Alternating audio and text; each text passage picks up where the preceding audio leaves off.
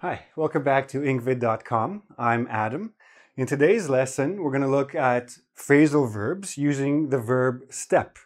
Now, first of all, what you need to understand, again, phrasal verbs are verbs plus prepositions that have different meanings.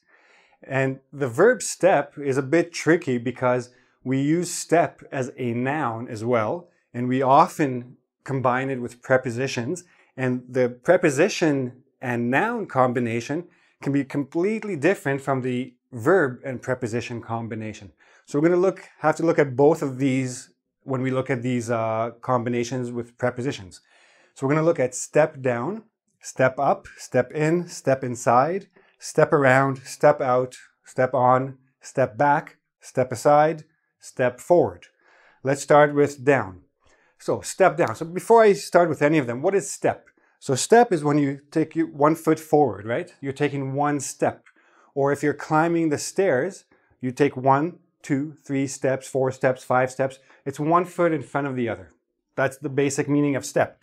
Step down. So of course I can step down off the table if I'm standing on the table or whatever. There's always the literal meaning. But step down can also mean resign, okay?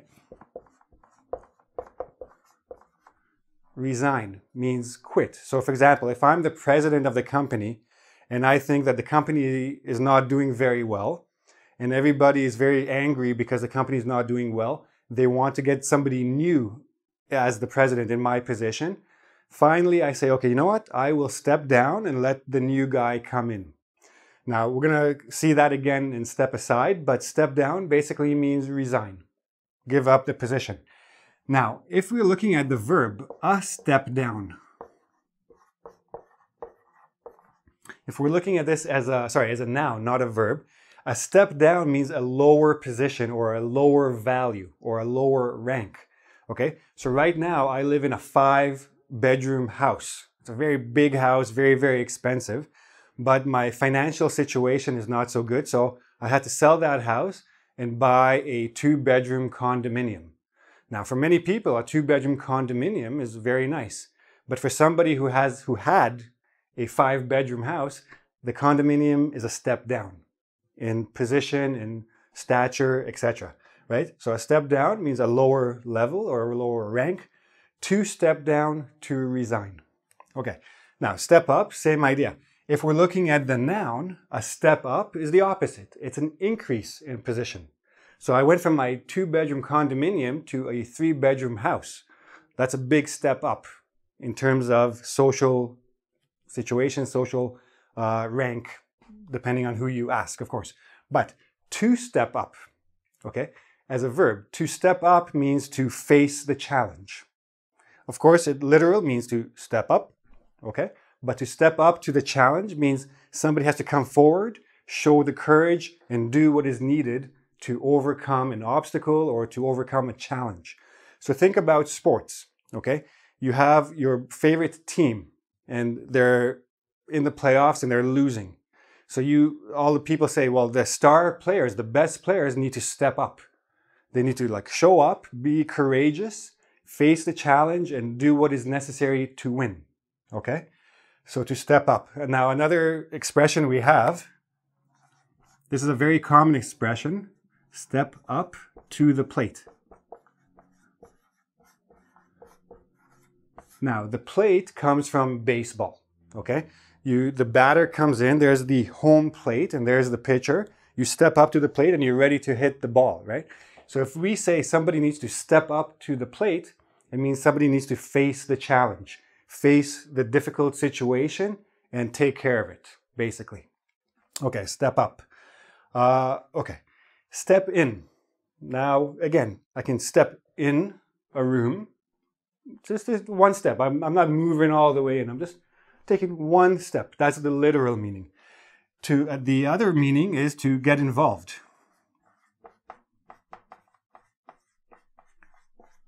Okay, so I see my brother and sister, they're both fighting and they're not stopping. And I say, stop, stop, and nobody's stopping. So finally, I have to step in. I have to get involved. I have to separate them.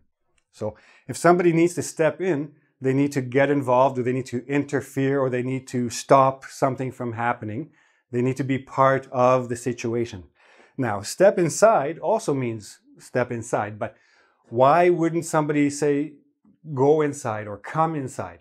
When we say step inside, all we want to do is emphasize that movement indoor, into someplace. Okay? So I'm a very big boss and I say, and you want to do business with me? And I say, step inside my office. It basically means come in, but it's more emphasis. I want to show you how big I am, how powerful I am. Step inside my office. Let's talk, right? It's a bit more emphasis. That's all it is. Okay. Step around. Now, let's say I'm a reporter and you're a politician. And I ask you a very difficult question and you don't really want to answer it. So you step around the question. You step around the issue. It means you avoid answering it directly. Another way we sometimes hear it is dance around. Or you'll hear step around or dance around the issue. This is very common with politicians who don't like to answer questions directly. In fact, they don't like direct questions. So they just step around the question and talk about something completely different. Step out just basically means go out. Okay, so I'm at the office and I say to my coworker, I'm just going to step out for a minute. Basically, just go out for a short time and then I'm coming back. Okay, step out we also have an expression, step out of line. What does step out of line mean? It means basically not following the rules, not doing what everybody else is doing. So if you step out of line, it means you did something wrong or you're doing something too independent and the people around you might not be too happy. Those people around you are all in line and you're stepping out of that line and doing your own thing. You're not following the rules, okay? Step out. So, step on. Again, you can step on something. If there's a bug and you don't like it, you just step on it and it's dead, no problem. But you can also step on something. So if you step on something, it means you're applying pressure.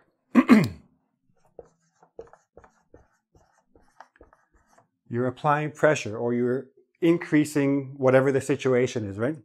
So this person is not doing his work. So I tell the manager, I'm the big boss of the company. This is a worker. I say to the manager, step on him, get him to work harder. Okay, just apply more pressure.